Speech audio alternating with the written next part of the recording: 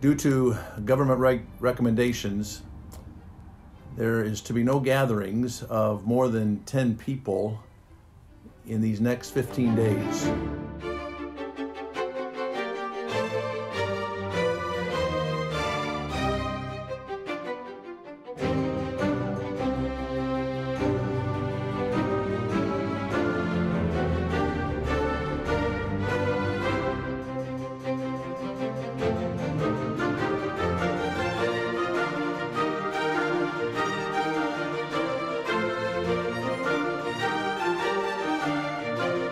And the 420 elders fell down and worshipped him that liveth forever and ever. And unto the Lamb forever and ever. And the 22. four beasts said amen. And the 420 elders fell down and worshipped him that liveth forever. Revelation and chapter 20.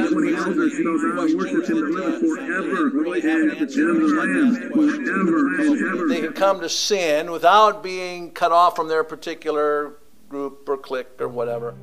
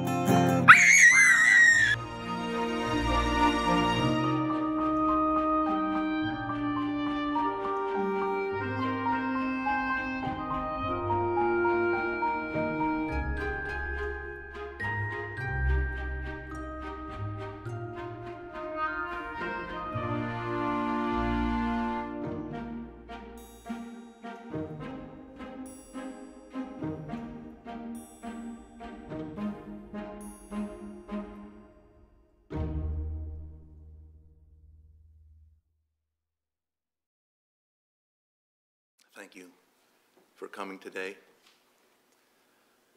to honor the life and the memory, the legacy of Dr. Clark Secoy Foreman.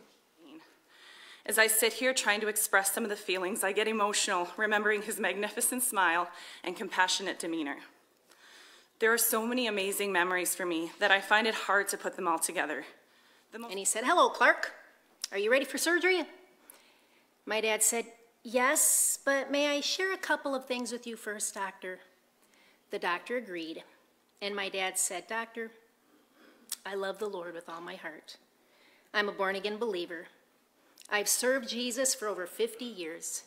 I'm ready to meet him today, so if I die on the operating table, it's okay. And I want you to know it's okay. May I pray for you, please?" The doctor agreed, and Dad prayed. He got the whole plan of salvation in his prayer. How many of you remember when Granddaddy threw an entire bag of unlit fireworks into a fire pit at Jellystone, thus lighting them? And I noticed someone was kneeling beside me, and soon his arm was around me, and he said, "Pat, why have you come?" We mingled our tears together. How many of us wouldn't be here today if Corky wouldn't responded to the invitation